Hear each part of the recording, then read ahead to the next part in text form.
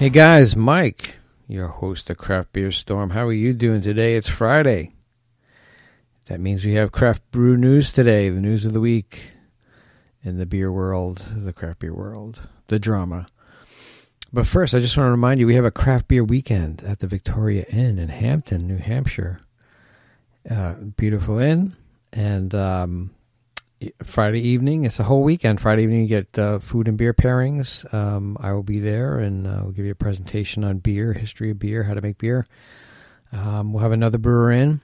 We'll do some QA.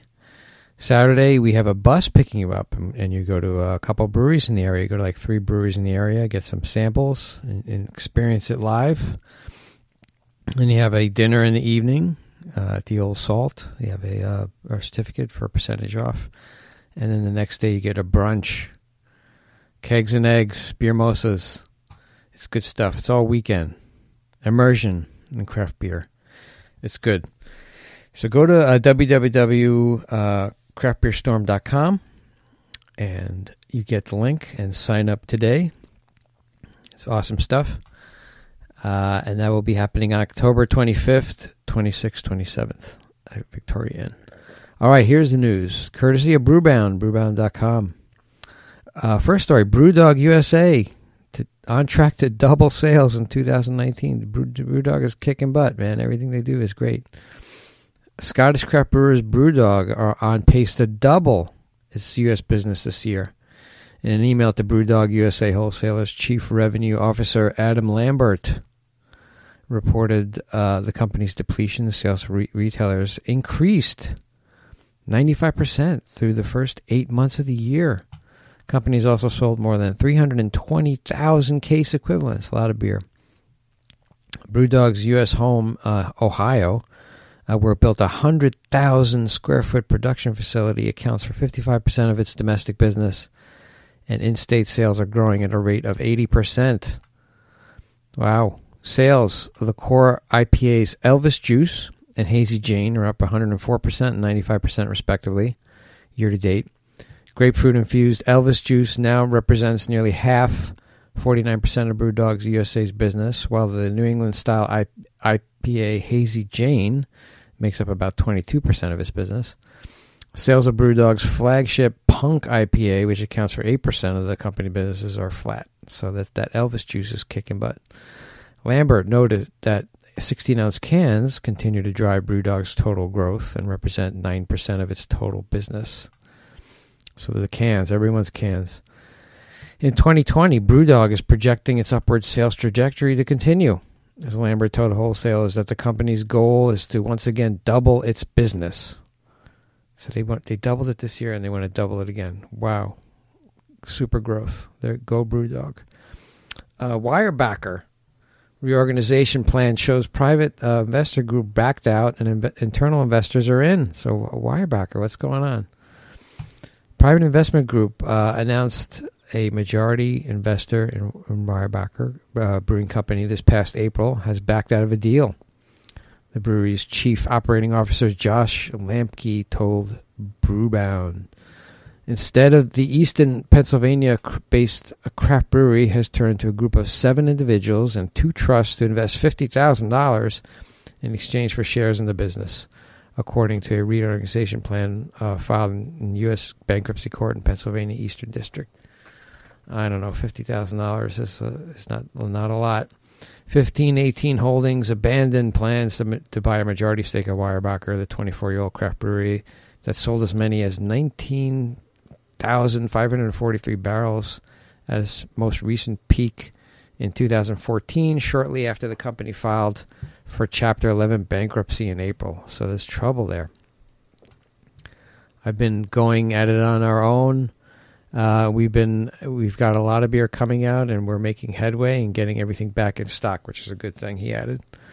Weyerbacher also owns $1.9 million to other creditors, but those claims are unsecured, and the company plans to pay back a total of $186,000 according to the reorganization plan. Lampe said that been no layoffs at Weyerbacher since the company laid off 2 salespeople in February. And the company has no plans to close retail locations in Easton, where it operates a 30,000-barrel production brewery and tap room. or in New Hope, where it opened a stand earlier this year inside a food hall and a local market.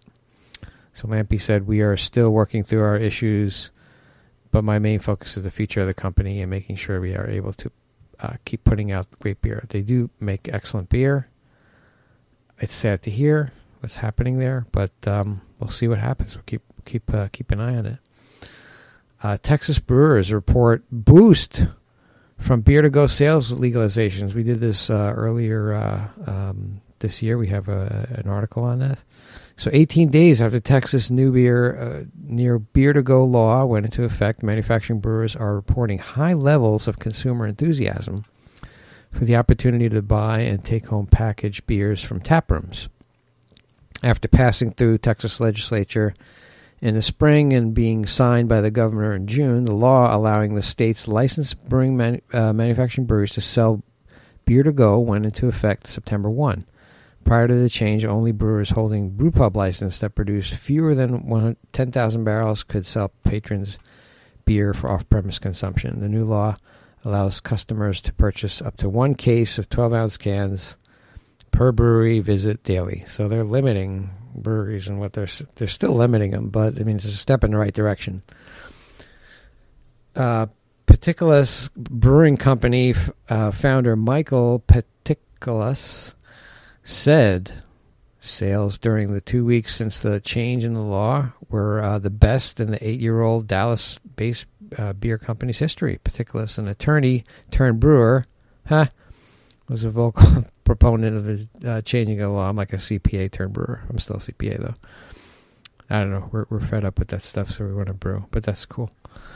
It was a huge team effort to get this thing from concept to actually opening up on the September 1, which ultimately is the single business day we've ever had in our history. So that happened, and then boom, everybody came in and bought beer.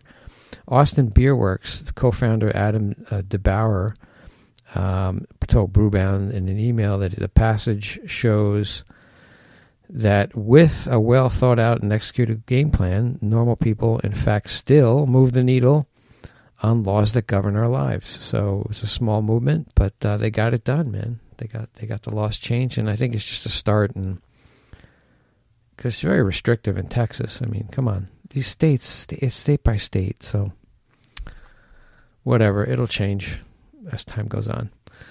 Last story: Truly Hard Seltzer named official hard seltzer of the NHL.